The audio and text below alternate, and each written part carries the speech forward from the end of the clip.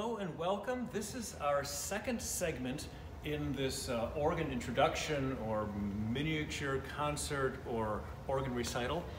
I'm John Schuman, the music director here at First UMC in Park Ridge, and I'm joined by our filming person, our artistic director, Mr. Ed Hansen. Thank you, Ed. This segment features some pieces by the #1 most important person in organ music. His name is Johann Sebastian Bach, J.S. Bach. The first one is, these are teaching pieces, and many students probably learned these. I'm playing them on 2 different manuals. You can have things set up so that we have different sounds on this one. And this one, so the lower manual, we call the great, is set up for a slightly louder, like solo voice. And then this one over here will be slightly softer as accompaniment. So here we go, the Minuet in G by J.S. Bach.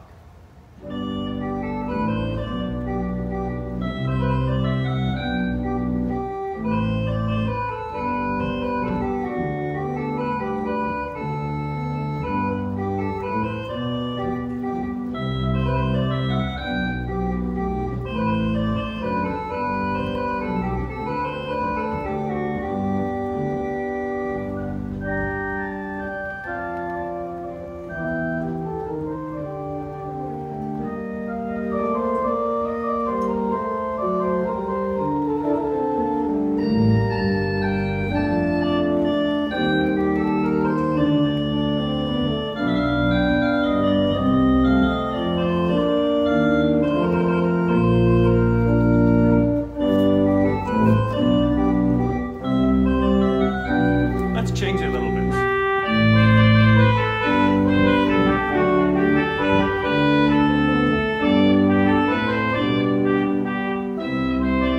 And change a little bit more.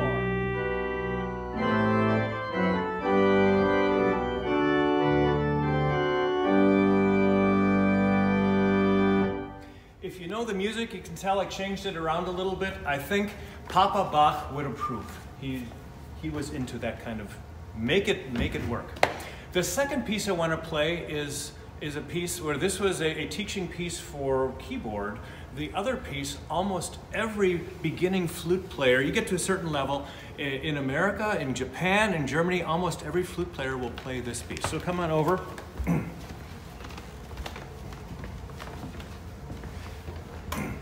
This is greatly cut down to in the interest of time, but this is a piece that was written for flute. It wasn't a shiny flute with all the keys. It was just a stick of wood, hollow with holes. Very, very simple, but man, the music that you could make out of a stick of wood.